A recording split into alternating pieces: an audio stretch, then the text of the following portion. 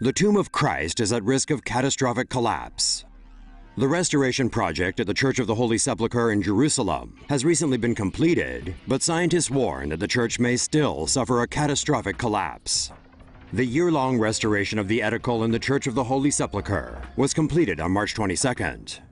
However, the restoration revealed that some portions of the shrine's foundation actually sit on the rubble from earlier buildings and unexplained tunnels and voids. Meanwhile, the foundation mortar of the structure has crumbled due to long-term exposure to moisture. To address the risk of collapse, scientists at the National Technical University of Athens are proposing a 10-month project that would cost €6 million.